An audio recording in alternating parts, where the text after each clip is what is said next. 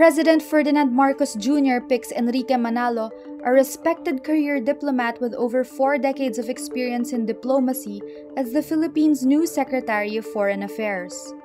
The Philippine news agency confirms this in a post on Friday morning, July 1, with a photo of Manalo taking his oath before Marcos.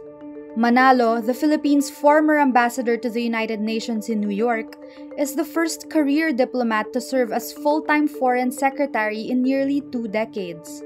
The position of foreign secretary has often been given to political appointees. Manalo served as the DFA's Undersecretary for Policy from August 2007 to February 2010 under then-President Gloria Macapagal Arroyo. He held the same position from April 2016 to March 2017, covering the administrations of then-Presidents Benigno Aquino III and Rodrigo Duterte.